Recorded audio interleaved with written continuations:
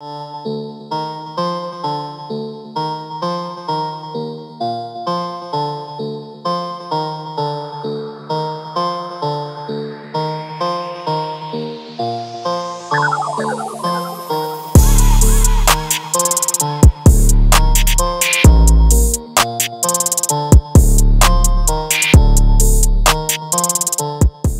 everyone, welcome back to my channel. So today I am back with another video, and this time we're going to be doing a fill-in as well as some repairs.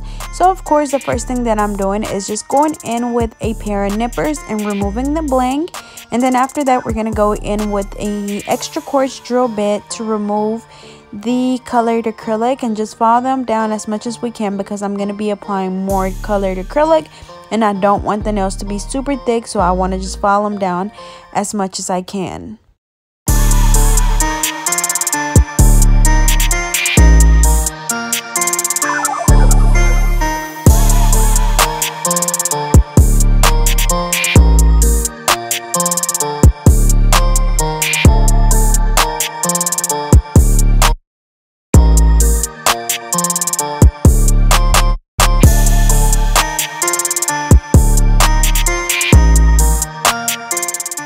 Alrighty, and then also for nails like this one, I am gonna have a few that I guess the acrylic underneath was way too thin. So once I filed away all of the colored acrylic, it was literally just the tip. So I went ahead and took those off, or am gonna take those off and just replace them with a new nail tip, because I don't want them to break off really easily. But again, this is the safety extra coarse drill bit. We're just filing the acrylic as much as we can, and as you guys know, this is why I do the layer of the Mia Secret Pink underneath whenever I'm doing the colored acrylic. That way I can just file it off really easily, and then we'll still have acrylic underneath. But again, like the middle finger, I guess I didn't have enough, so once I filed it down, it was like I kind of filed on some of the nail tip. That's why I went ahead and just took it off.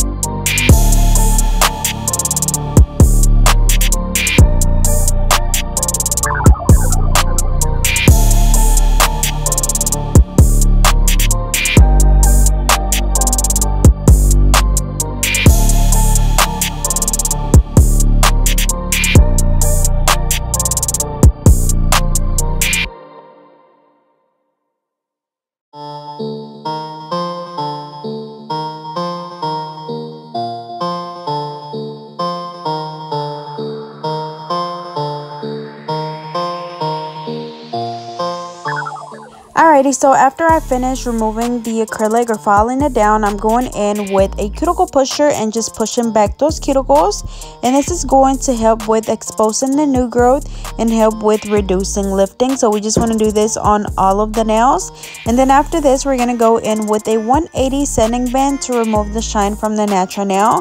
Remember that our body produces a lot of oils. Those oils happen to be on our natural nails.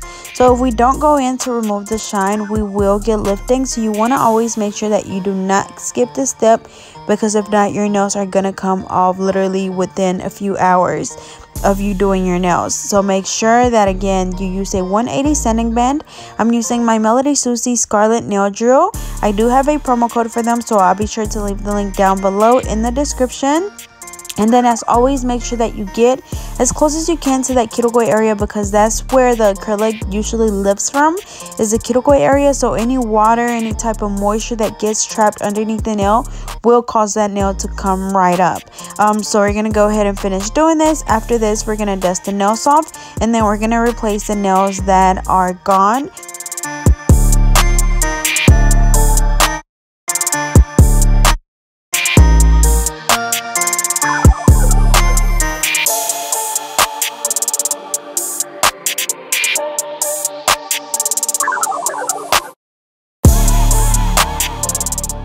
Alrighty, so now I'm going to go in and apply the nail tips. So I'm using my clear nail tips. As always, remember that when you're applying nail tips, you want them to fit exactly from sidewall to sidewall. You don't want them to be too big or too small. Literally fit from sidewall to sidewall.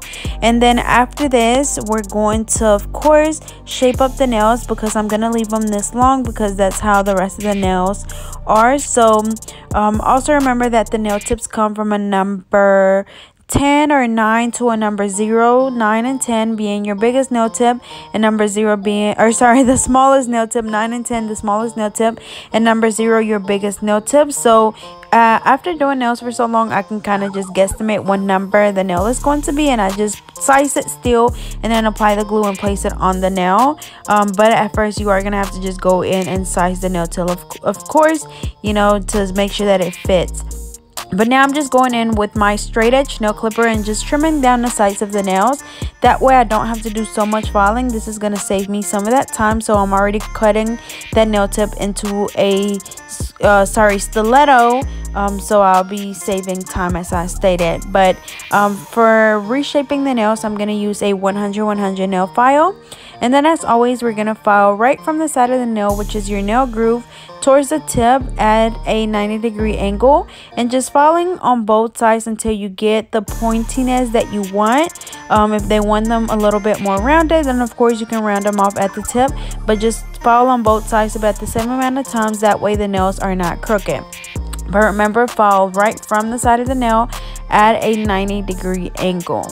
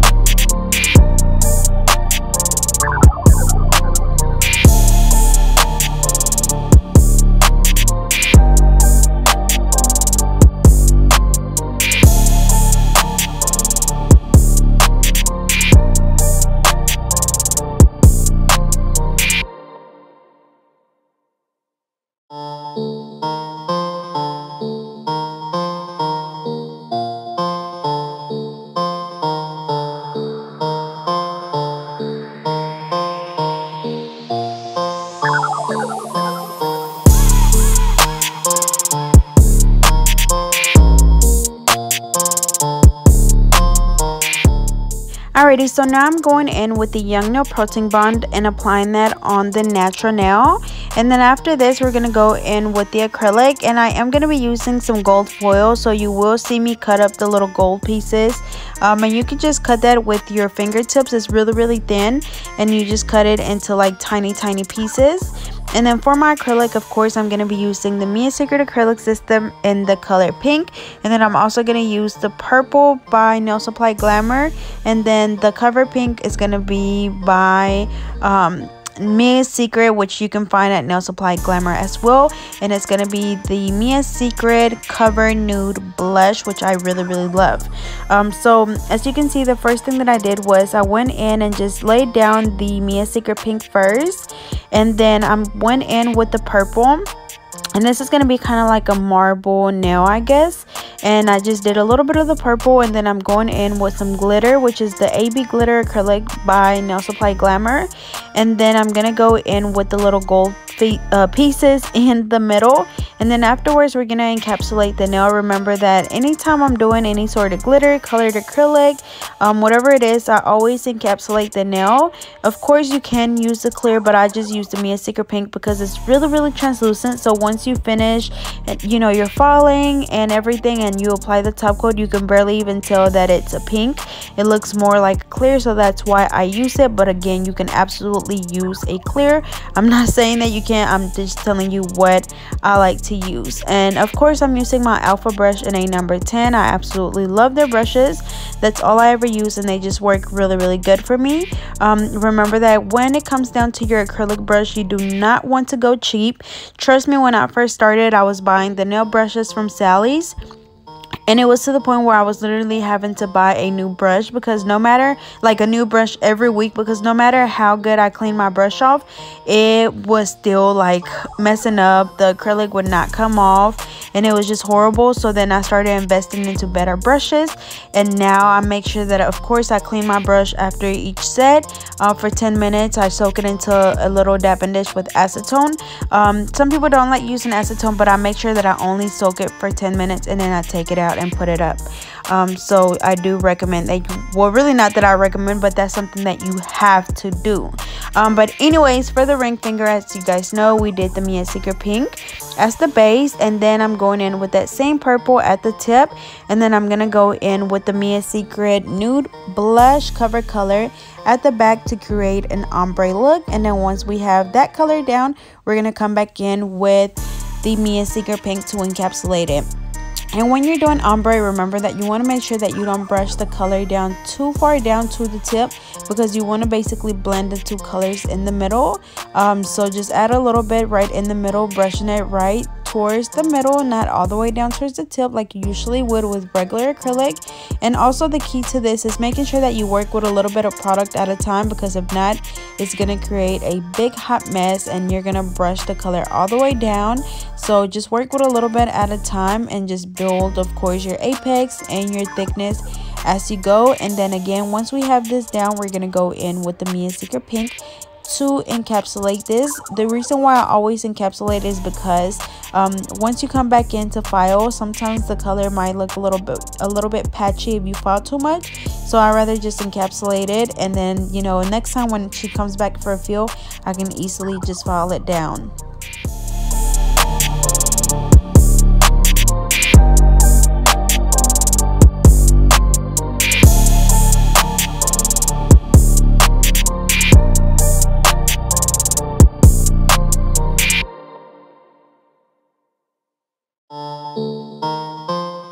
Alrighty, so next we're going to go in with the pinky, and I just applied my first bead right in the middle, brushing it down towards the tip. Also remember that when you're applying your acrylic, you want to brush the acrylic down really, really gently, because if not, you're going to brush the product off the nail. Also making sure that you clean around the cuticle area as soon as any product gets on the skin, because if you leave it, it's going to dry up really easily, and most likely you will get lifting because it's really hard to remove from the skin. Sometimes you can file it off, but you don't want to have to do that extra work. You are better off just cleaning it off right away than letting it dry up. And when you clean around the cuticle area, you go in with the very tip of your brush, just all the way around the cuticle area, and just cleaning it up. And then of course I wipe my brush off before I go around the cuticle area, so you want to make sure that you do that. And also, anytime you see me lift the finger up, that's me looking at it from the side, and I'm checking for a nice apex and a nice thickness at the tip. And of course, if I still see that it's too thin around the tip or around the cuticle area, I go in and add a little bit more. But for this index finger, we applied the base, which is the Mia Secret Pink, and then I'm just doing the same marble that I did on the middle finger. I'm gonna do the same thing on this one, except for I'm only doing it on the tip, and then I'm gonna come back in with the Mia Secret Nude blush at the back to make it into an ombre. So remember that when you're working with colored acrylics, for me it's easier to just work with a little bit at a time. You don't want to use too much because then the nails are going to be super thick. But now I'm going in with the nude blush. I'm placing it closer to the back, brushing it down towards the middle, blending it right there. And then if I need to go back in, I'm going to apply a little bit more around the cuticle area, and then we're going to encapsulate this. And then for the thumb, we're going to do an ombre as well, just like we did on the ring finger. But as you guys notice, I am having to apply a little bit more acrylic because of course some of these nails are fresh tips, and then the other ones that I did not remove, they were, you know, I followed them down a lot, so I'm having to basically build the thickness and the apex, you know, from scratch again.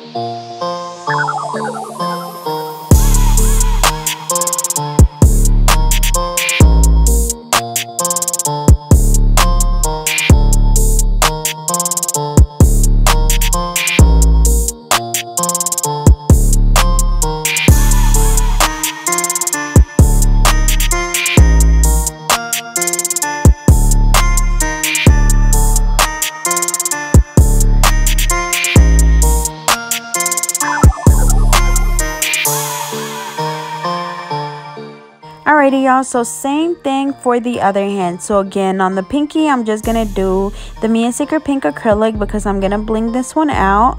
For the ring finger, we're gonna do the purple and nude ombre. Middle finger is gonna be marble. The index finger is gonna be the marble at the tip with the nude at the back.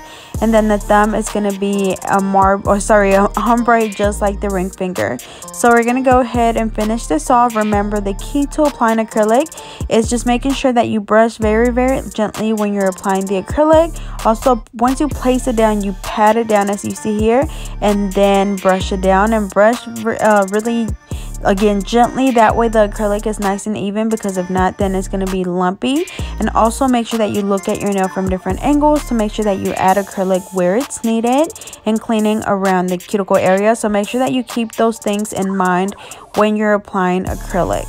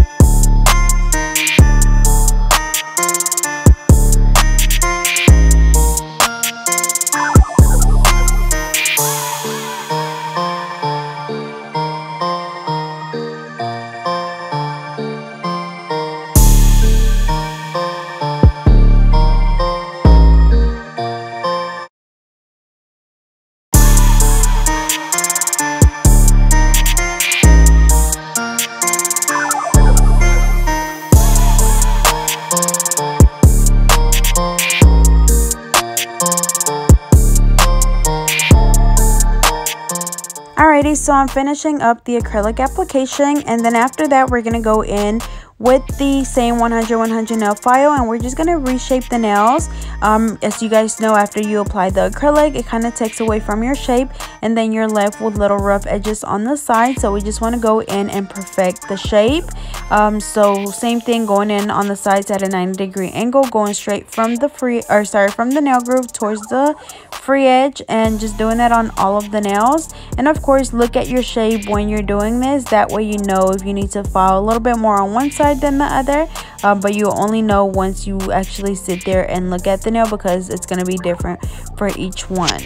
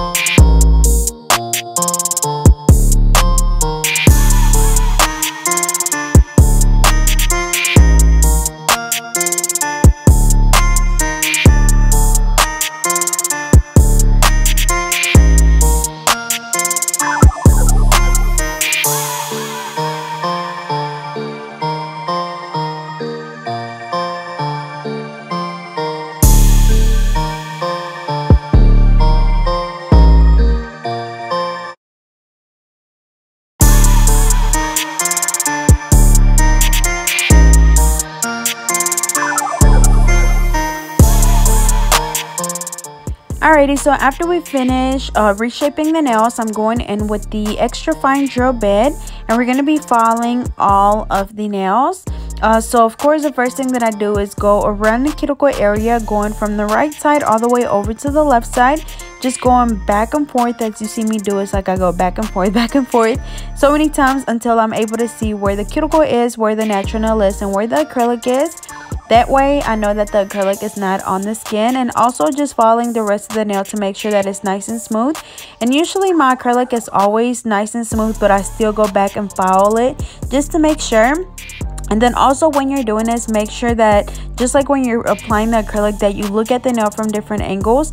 That way, you know, if you need to file some little bumps and lumps here and there, you can get rid of those. But you'll only be able to see if you look at the nail from the sides and just from different angles, because just looking at it from the top, you're not able to see it.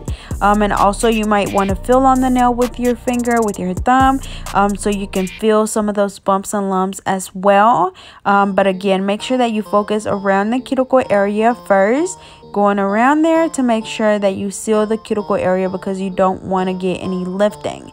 Trust me, when I first started, I feel like I was doing all of this correctly. I feel like I was going around that cuticle area like I should have, but really I wasn't, because I know for a fact that I was so scared to get around the cuticle area.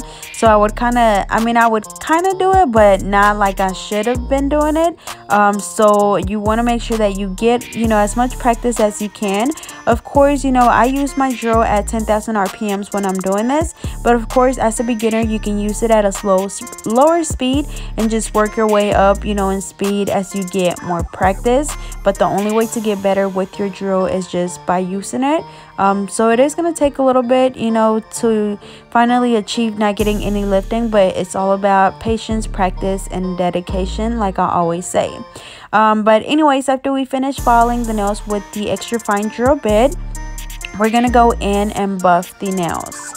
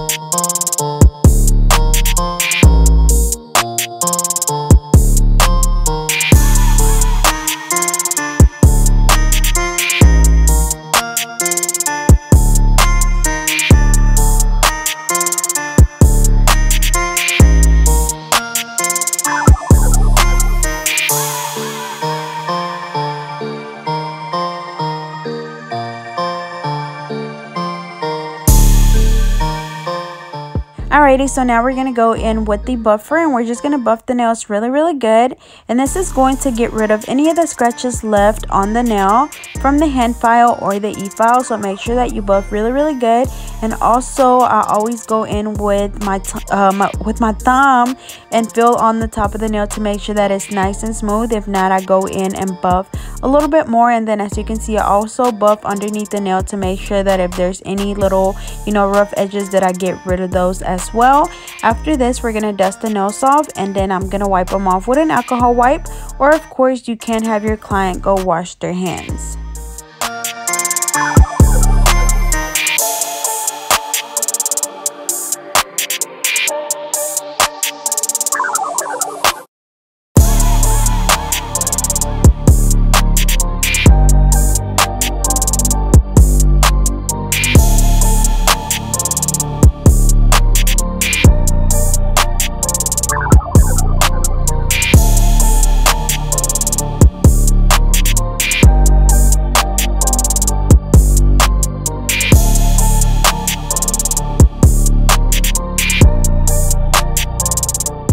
Alrighty, so now since we did all acrylic, the only thing that I'm going to do with polish is this color club color and the color harp on it, which is the color that I use as a base for my bling. So I applied that on the two pinkies and then I'm going in with the Stiletto nail adhesive and I'm going to go ahead and apply my bling. This is how I always apply my bling. Again, I use the Stiletto nail adhesive. I apply it on the nail and then I go in with my AB SS6 and SS12. I start around the cuticle area and just working my way around the perimeter of the nail until I fill in the entire nail. And this is the same bling that I had on my website. It is currently down for restocking, but I'll be sure to let you guys know once it's back up and running. I usually post it on my Instagram, so be sure to go follow me on there so you guys are updated on the website, and also so you guys can see all of my work, because of course I don't post every single video or every single set that I do. I don't make a video for it, so you can go in there and just check out all of my work. But as you can see, I go back in and just outline the perimeter of the nail with the same glue. And then after that, I'm going to apply the bling on the ring finger and the thumb. I'm doing a SS12 in the middle with 3 SS6 on each side. We're going to do that on both the ring finger and the thumb. After this, we're going to spray those with the Mia Secret Gel Resin Activator. And then after this, we're going to apply the Madam Glam Gel Top Coat, which I do have a promo code, so I'll be sure to leave that down below. Alrighty, so going in with the Madam Glam Gel Top Coat, I'm going to go ahead and apply that on all of the nails. And then we're going to cure each hand for 60 seconds. Or this hand for 60 seconds. And then I'm going to do the exact same thing on the other hand. So applying the bling on the pinky, the ring finger, and the thumb. And then applying the top coat and curing for 60 seconds.